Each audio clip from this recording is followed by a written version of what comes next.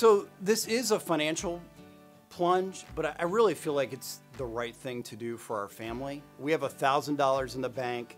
We're big fans of Dave Ramsey. You're probably familiar with him, author, radio host, has helped millions of people get out of debt. And I feel like for our security, I want to have more than $1,000 in the bank. I want to get like $5,000 in the bank as soon as possible, because if the air conditioning goes up or something like that. But it's really the right thing to do to get rid of this thing. I can't wait. Okay, I have had this card since I was 20.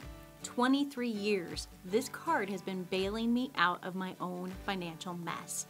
I know it is time to say stop. It's time to stop the madness. It's time to let it go. It's just gonna be a little hard.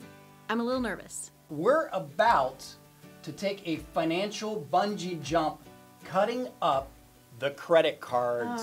You know, it's funny because we have been doing a lot of things to get our budget in order for many years. We have read the Dave Ramsey book, you know, obviously since we're talking about the Plasectomy, that's kind of what he talks about. And we have done a lot of the steps, but we have never taken the full plunge to completely eliminate the security net of credit. I think it's time to do it, Jill.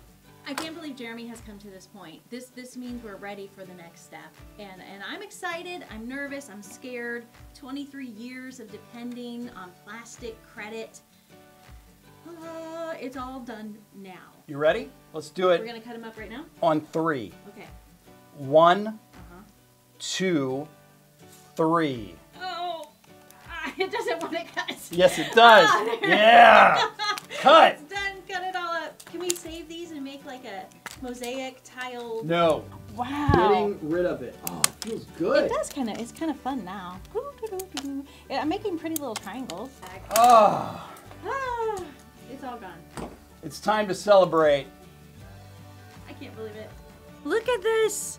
23 years of depending on fake plastic money that I have to pay back at the end of the month, or risk going over and paying the charges. It's done. It's gone. It's done.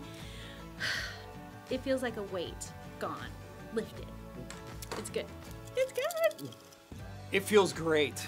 It really does. You know, we've been talking about this forever and been trying to live like we're not relying upon the credit card, but to actually cut it up. It's stepping over a line and committing to a course of action. And I think we're gonna look back on this 10 years from now and see the difference it's made in our lives. I'm so ecstatic. I was just calling to congratulate you guys on cutting your cards up. Oh, thanks, Megan. Have you done that? Yeah, we did. Actually, I think it was 2 years ago this month.